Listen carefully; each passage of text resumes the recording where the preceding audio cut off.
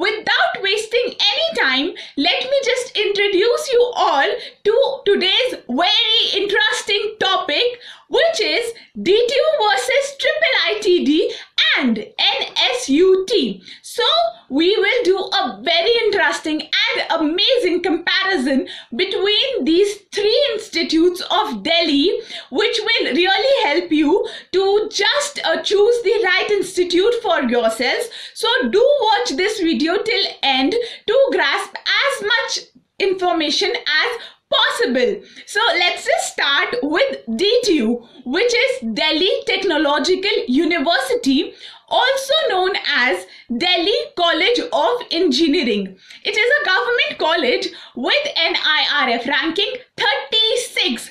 Coming on the next one, which is IIITD, and it is Indraprasth Institute of Information Technology, Delhi. Again, it is also a government college with an IRF ranking 63. The last one, NSUT, Netaji Subhash University of Technology, Delhi. It is also a government college again, but here the NIRF ranking is 88. So this was just a basic introduction for these three institutes. Let's just discuss them in a separate manner and then we'll try to find the best among them. Okay, let's just move forward quickly. Starting with DTU. So let's just first discuss about the courses that are available in DTU. So here you can get B.Tech, BBA, BDes, MBA, MTech, BA Honors.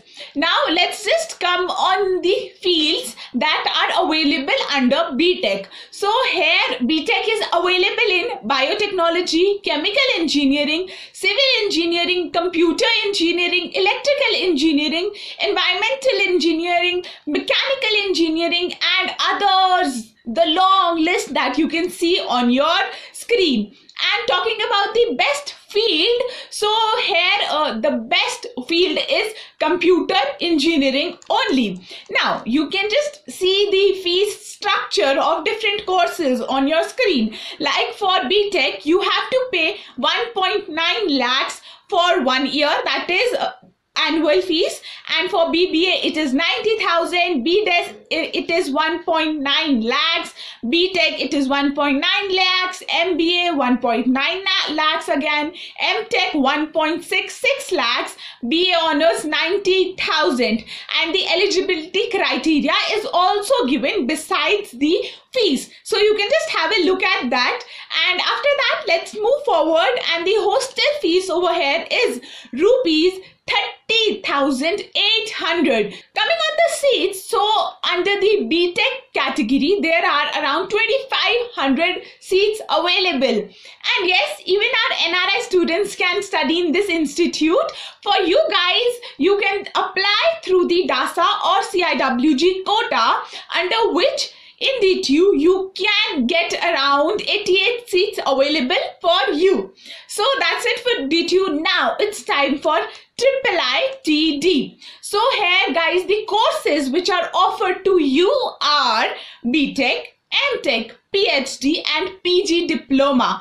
B.Tech is available in fields like computer science and applied mathematics, computer science and artificial intelligence, computer science and biosciences, computer science and design, and the others listed below. The best course over here is also computer science and engineering.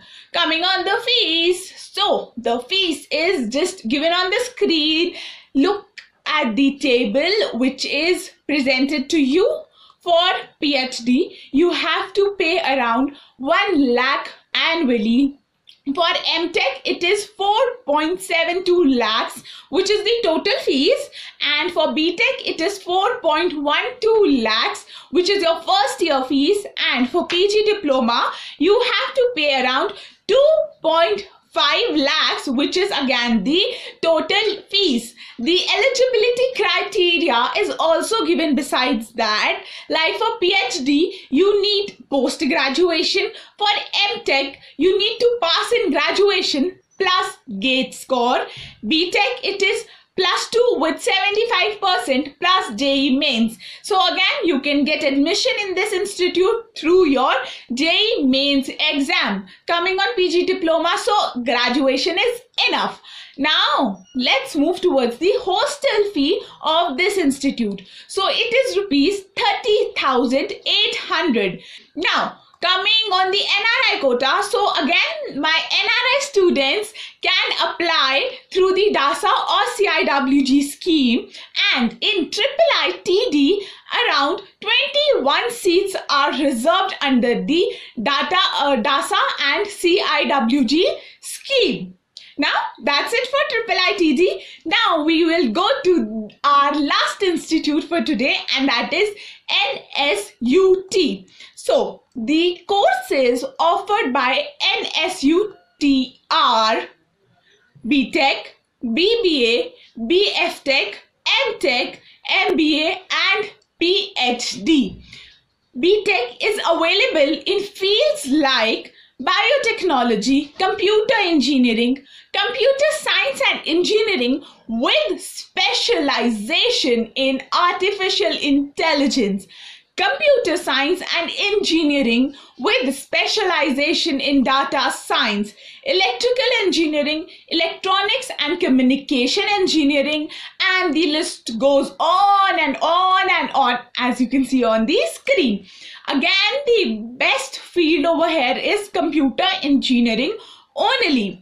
If we talk about the fees, so as you can see in the table, for B.Tech, you have to pay around 8.44 lakhs. For BBA, it is 2.82 lakhs. B.Tech, it is 8.44 lakhs. And the other fees is also given besides that.